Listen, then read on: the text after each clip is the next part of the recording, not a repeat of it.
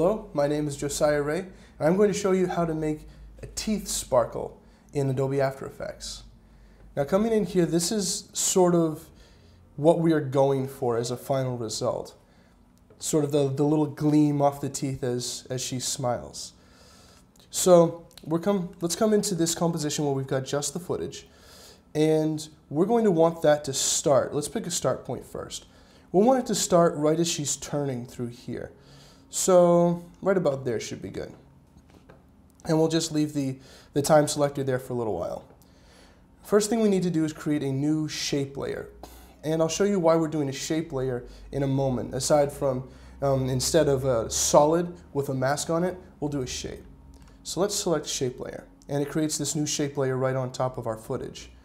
Now we could do a couple of different things to create the basic shape of the sparkle.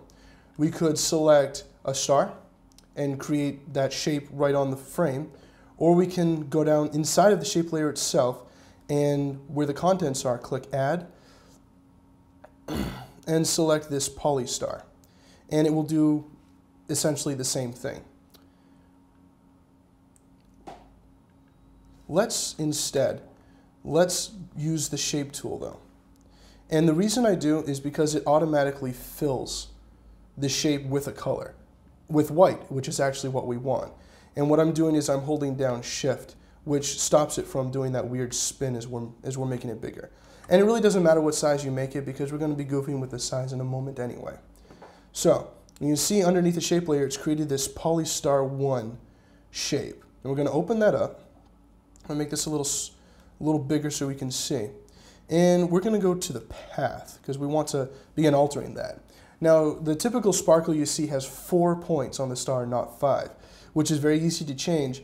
We just select 4 underneath the points. This is why we're using a shape layer and not a mask, because with a mask it can be very difficult to get those points perfectly symmetrical. And in this, you just select however many points you want and it does it for you.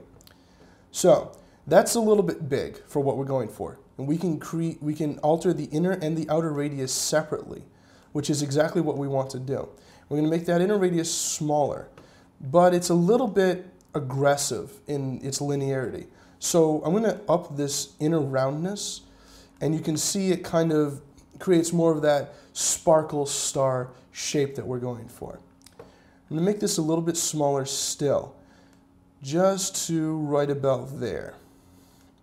And that's about the size of the sparkle that we're going for. And again, this is up to taste, so feel free to experiment to your heart's content. And now the next step is to get that to track with her teeth as she continues to turn through her smile. We're not actually going to animate the shape itself, and I'll show you why in a moment. But we're going to create a new null layer. And let's make the shape invisible for a moment. And we're going to animate this null layer. And this is important for what's coming up afterward.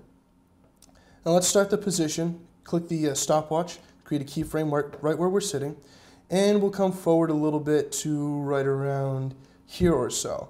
And we're going to select the cursor from up here, the selection tool, or you can push V on your keyboard. And let's drag this null shape over so that it follows her right eye tooth. And we'll come back to the first keyframe and alter that a little bit so that tracks it, fairly well. It doesn't have to be exactly perfect, but it's tracking it all right through the keyframes. So come back down to the shape layer, and we're going to close the contents and open up transform. And what we're going to do is we're going to move the entire layer with the null. And the reason for that is if we try to position the star shape over the teeth and then parent it to the null, it's going to mess it all up. So we're going to parent the entire layer to the null object. So over here underneath parent, we can pick whip this. It's called pick whipping when you click that and drag it up to the null, make the shape layer visible again. And we're just going to drag that right over the eye tooth. Make that a little bigger so we can see. And now if we scroll back and forth through the timeline, you can see through the tracking points that follows the eye tooth, pretty closely. Now we're going to animate the scale of that twinkle so that it comes and goes inside of the time that we're tracking the tooth. So let's go to the first keyframe here, and we're going to, underneath the shape layer, click the scale stopwatch. And let's go to the last motion keyframe and click it again. And we're going to go right into the middle and click it one more time. Now, the one in the middle is the one we really want to keep. That's the largest size that twinkle will be. Let's go to the first and last keyframes and actually set the scale to 0. And that will completely remove our little star from the frame. So, if we make this a little bigger, you can see not only is that tracking with her, but it's also getting bigger and disappearing for us. Now the basics of the effect are done. You can add some more things to it to spruce it up a little bit to your taste. A little lens flare, a little bit of blur, maybe a rotation to it, but the essential part of the effect is done. So I hope you've enjoyed watching this video on how to create a teeth sparkle using Adobe After Effects. I'm Josiah Rea.